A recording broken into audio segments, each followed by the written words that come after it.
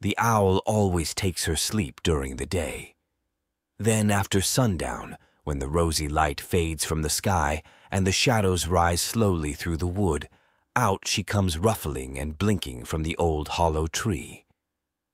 Now her weird hoo-hoo-hoo-oo-oo echoes through the quiet wood, and she begins her hunt for the bugs and beetles, frogs and mice she likes so well to eat.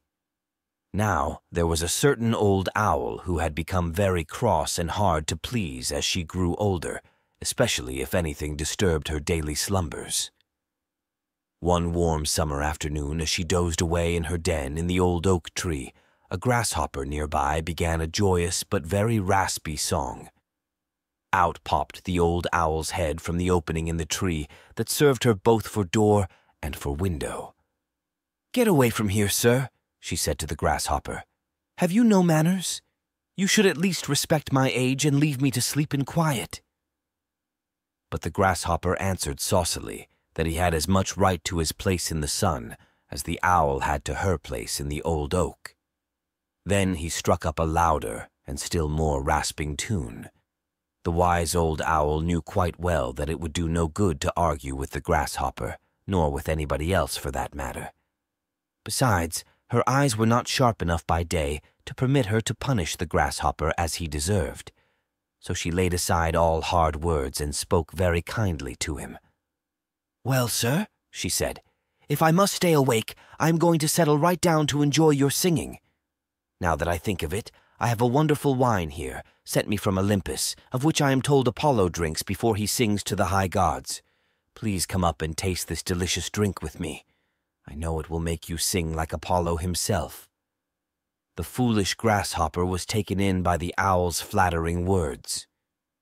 Up he jumped to the owl's den, but as soon as he was near enough so the old owl could see him clearly, she pounced upon him and ate him up.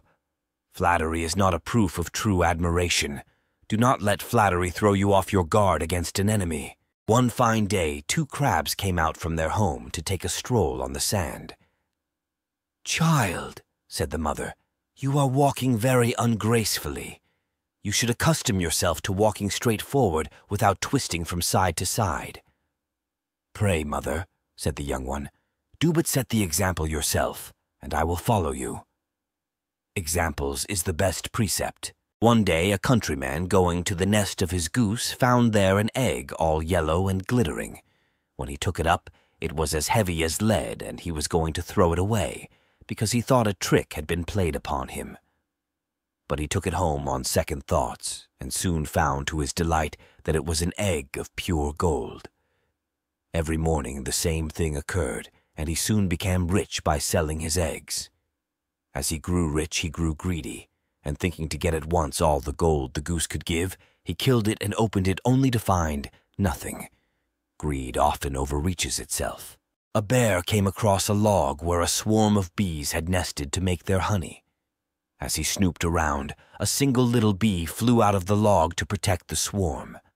Knowing that the bear would eat all the honey, the little bee stung him sharply on the nose and flew back into the log. This flew the bear into an angry rage. He swatted at the log with his big claws, determined to destroy the nest of bees inside.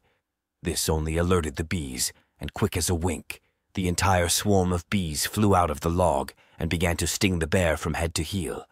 The bear saved himself by running to and diving into the nearest pond. It is better to bear a single injury in silence than to bring about 1,000 by reacting in anger. It was hot summer. A lion went to a pool to drink water. Just then a pig also came there to quench his thirst. Both of them wanted to drink first. They looked at each other with bloodshot eyes and attacked each other with so much anger that soon they started bleeding. Feeling tired, both stopped for a while to be fresh. Suddenly, they heard the screams of vultures. They saw that a large number of vultures were looking at them with longing eyes.